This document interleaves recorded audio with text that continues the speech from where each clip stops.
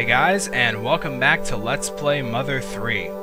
So in the last episode, we finished up Chapter 3, and we're now getting ready to start Chapter 4. And let me tell you, Chapter 4, it could pretty much be argued that it's where the main story pretty much starts, and that the first 3 chapters are pretty much just a prologue to what's going to be happening in the rest of the game. And that makes a lot of sense, actually. I'd probably argue that too. So, you know, things are going to be a lot different moving into Chapter 4. You know, they already were moving from 1, 2, and 3. We kind of switched storylines over a little bit. But trust me, everything is going to be different here in Chapter 4, so brace yourselves for that. Oh yeah, and by the way, apparently this isn't the same Drago that was Mecha Drago at the beginning. I said it was, but I guess it makes more sense. One's the mother, one's the father. You know, there were 2 different Dragos. It looked the same shade of green to me. I can't tell them apart, but, you know. I guess somewhere deep down inside I wanted Mecha Drago to be able to be turned back to normal, but I guess that's not the way things go, huh? Alright, so we're now going to be snapped out of Lucas's flashbacks, and as you can see if we look close enough, that he's actually grown up quite a bit, so... Alright, let's get ready and start off Chapter 4, Club Titty Boo.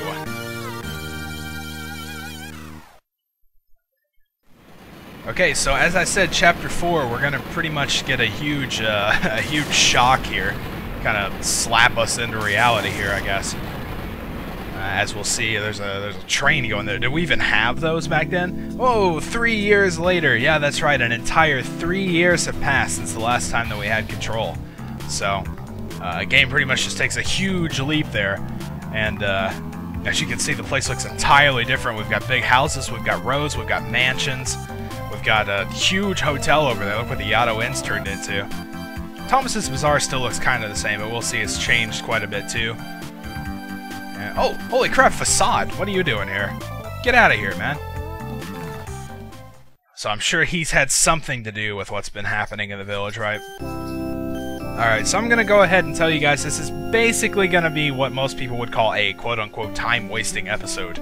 I'm going to be checking out the town quite a lot, you know, trying to piece together what's been happening over the last 3 years. I think it's an important part of playing this game personally, but a lot of other people may not feel the same. So if, you know, if you're not really into the whole talking to everybody thing, then this might not be the episode for you, but let's get to it. Alright, so we wake up as Lucas and we've got that awesome bedhead once again. The game is pretty much starting anew. And even still, after 3 years, Lucas still has flashbacks of his mom grooming him in the mirror, so... You know, Reggie did say at near the beginning, people can forget happy things, so people can probably forget sad things too. Well, I don't think Lucas is going to be able to forget that. We can also check the little counter here. Klaus's shoes and the scrap of cloth from Hinelma's dress are stored in here with care. So the memory of all those occurrences are still fresh in our mind. While animals are afraid of lightning, the livestock are actually pretty okay with it. Lightning is scary. Yeah. Kind of, it can be. I don't know, the lightning's not as bad as the thunder for most people. Got charred black. Yeah, looks like it. I can take you for a walk if you'd like. Hey, that sounds good. Yeah, let's take Boney with us, man. Alright, so Boney has joined our party, which is awesome. Boney's cool. And let's get going, see what's been happening to the town. Hey, you there, boy! I realize this might be a bit of a bother, but please come talk to me. I have very important information for you. Well, you could just tell it to me now. I mean, he only moves right up here. So, from this day forth, you'll be rewarded for your hard work. It'll be given in units called DP, or Dragon Power. You can use DP in shops and other places in exchange for goods and services. Seems you already earned 30 DP so far. You can save and withdraw DP anytime by talking to frogs. So, no, please don't explain that again. Time certainly flies, doesn't it? Yeah, you're telling me. Alright, so now whenever we talk to frogs, we can either save or do DP stuff. Which means frogs are basically like ATMs, so we can either deposit or withdraw. I'm going to withdraw the 30 that we have in our balance, which means we'll have 30 on hand. Pretty simple math. You're holding out on saving, but I hope you're not holding out on using the bathroom, too. Now, I think I got that covered, but, you know, thanks for the concern.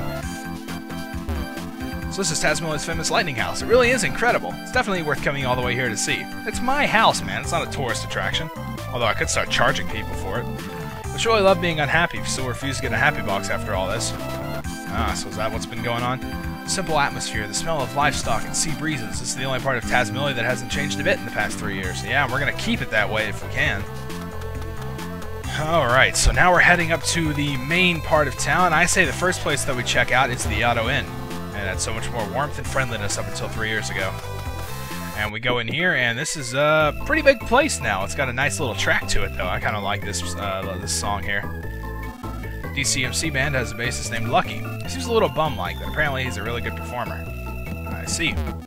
You're the type that just has to talk to everyone, aren't you? No, I'm not saying that's a bad thing. I think that's actually a very important thing to do. Hey, at least this guy agrees with me. Here they used to raise cows and pigs where the training facility to the southeast is now. Mr. Facade brought up all the land there. So he has been playing a pretty major part. There's a happy box here. Alright, and now there's also a I was going to call it a chest. There's a present we can get over here. And this is the Trivia Card 1. Now, the Trivia Cards are sort of interesting items. This is probably the only one I'm going to get, though, because... look at this. You can't throw away the Trivia Card, so it's taking up a spot in our inventory that we can't get rid of, so that's kind of annoying. So it says try using it on human enemies. We'll get into that at some point later. I really don't fool with those that much, but welcome. You're not staying guest, yes? I suppose. So this village has no happy boxes until 3 years ago. Yeah, and we were doing just fine until then, too. Ariana Inn has changed so much and gained so many new customers ever since Mr. Facade came to town. Wow, it looks like he's been pretty much the agent of change here. This hotel's poster girl is so cute. I wonder what her name is. I don't know. Why did you come in here? What was your reason? 1, because I was enamoring. 2, so you could flirt with me. 3, because you like me. 4, other. Which is it? Can I go with 1 through 3? I've decided to call you other. You're so boring. Aw. Oh well, I guess we're not, hitting on her anymore. What do you want for lunch? Just anything but that pasta.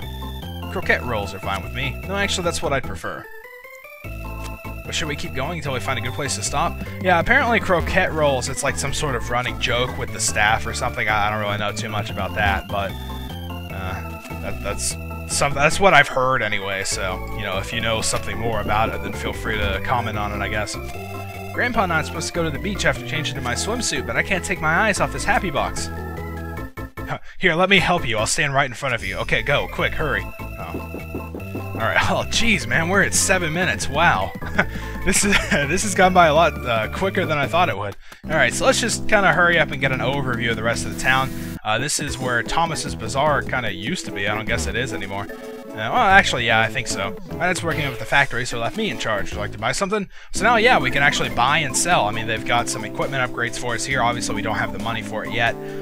Cure some poisoning, cure some confusion, some sleep, you know, stuff like that. I'm not going to bother with that. I'll actually show you how to get a little bit of money here in a little bit if I have the time. This is Isaac's house. It's pretty much been modernized with everything else. This is a huge oven for turning iron red hot, so he doesn't have to do it himself anymore.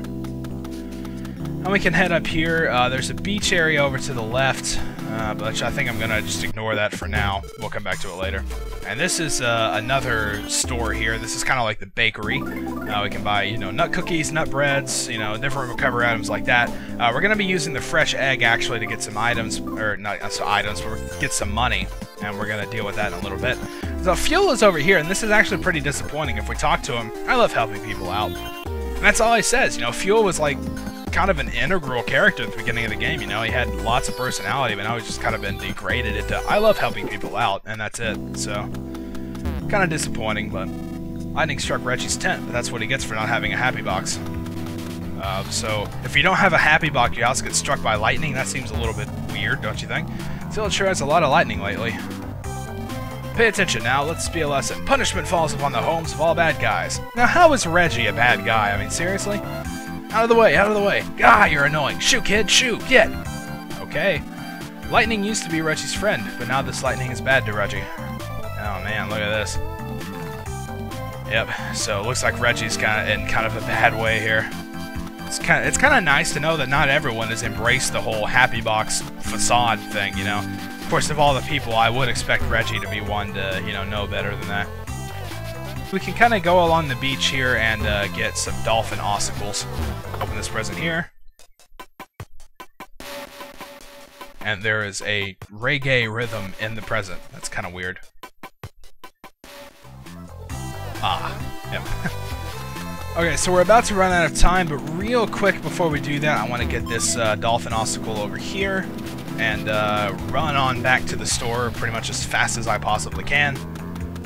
and I'll show you guys pretty much how to get money really quickly at the beginning of the game. So we can go up to the store here and go into the menu, sell, and we can sell both of these dolphin ossicles for 5 each. Now we can go to the buy menu and get a fresh egg. And if we get a fresh egg and we sit around with it long enough in our inventory, it'll turn into a chick and then eventually into a chicken, which we can sell for 200 DP. So I'm going to do that real quick. Hang on. Alright, so it is now turned into a chicken and we can sell it for a whopping 200 DP. So then, you know, we can use this DP to buy more fresh eggs and sell more chickens and then eventually, you know, pretty much get an infinite amount of money. But it looks like we're about out of time, so in the next part we're actually going to make some progress. What do you know? So until then, thank you guys for watching, and I'll see you next time.